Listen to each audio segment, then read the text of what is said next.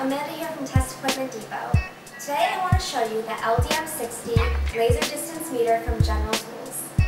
LDM60 is ideal for contractors, carpenters, painters, realtors, and HVAC specialists who need to measure areas quickly and accurately. It turns a two-man job into a one-man job.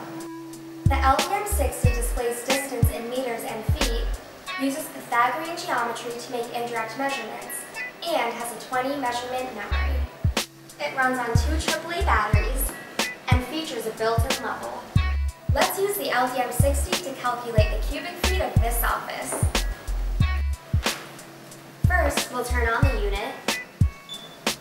Careful now, don't shine the laser in anyone's eyes, including your own. Next, I'll change the unit of measure to feet. Select the option for cubic feet.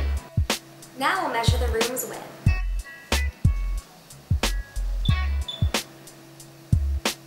Then the room's length.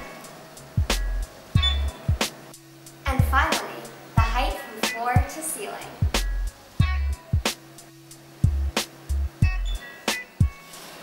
As you can see, the meter saved these 3 measurements and calculated them as we went along. Our final measurement is 7,869.1 cubic feet. For more information on the LDM60, click on the link below. Thanks for watching another video from Test Equipment Depot.